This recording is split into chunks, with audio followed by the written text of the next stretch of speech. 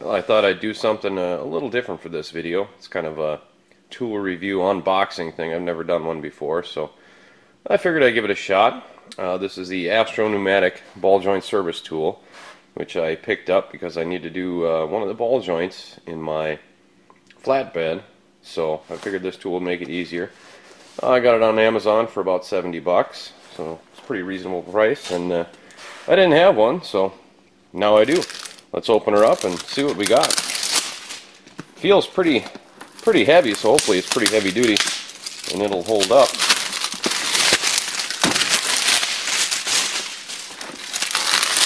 Get the plastic off here, and we'll open this baby up. Of course, like most tools, got a nice plastic case to keep it in.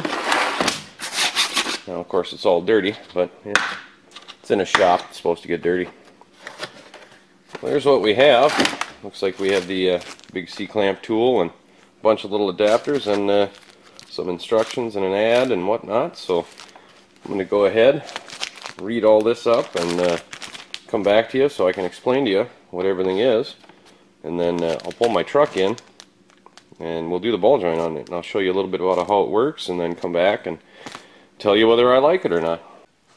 Alright, I've taken a quick look at the instructions, and they're pretty good. I mean, it's only a one-page fold-out deal, but it does the job.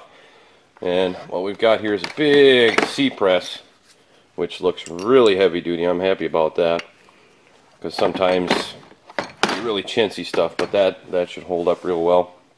And we've got an install cup adapter, and a receiving cup, and an install cup, along with 3 different receiving tubes, different sizes and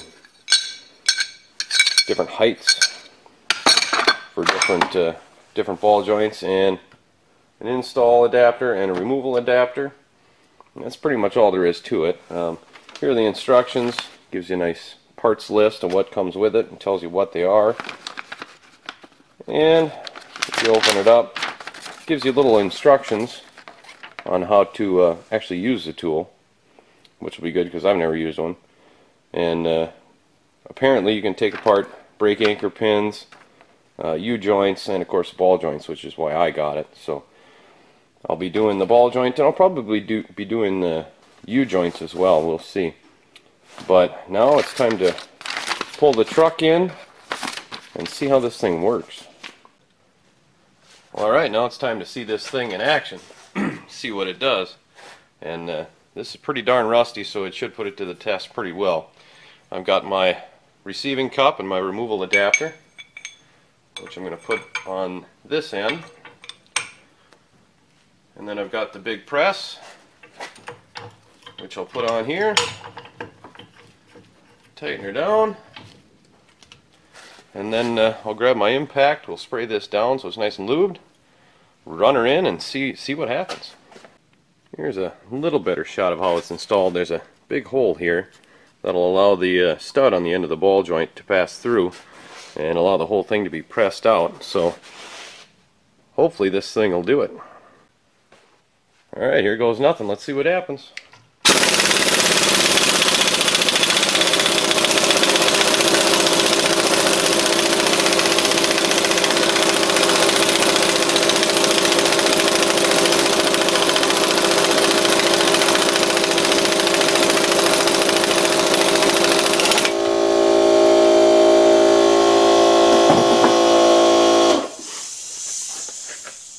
Well, this thing wasn't kidding. That worked extremely well. Took her right out, no problem. Well, there's my ball joint. Slipped right out of there, no problem. And this was pretty darn rusty. So far so good. Well, the package said that it was good for U-joints as well. I just so happen to have some really rusty, nasty U-joints that need to be replaced. So I've got it installed with no adapters. Again, there's a hole at the end to allow the other cup to come through, and yeah, let's put her to the test.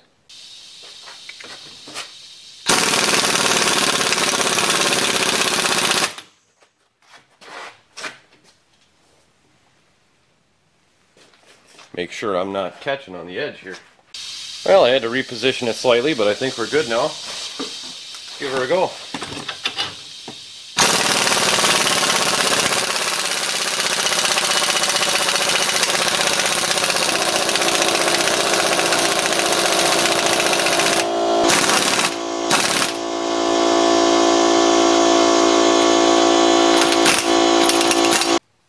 Well, there we go.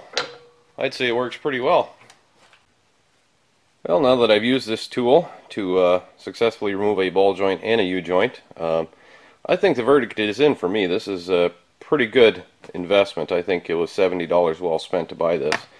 Only time will tell if it will last, but it seems to be pretty heavy-duty stuff, and I'm happy with it.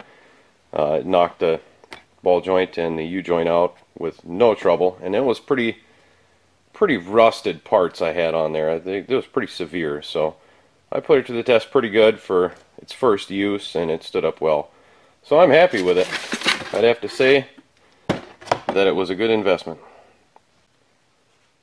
Yeah, if you like this tool review and you think I should do more, just let me know in the comments, and next time I get a new tool, I'll see if I can do a review on it if you want to see that.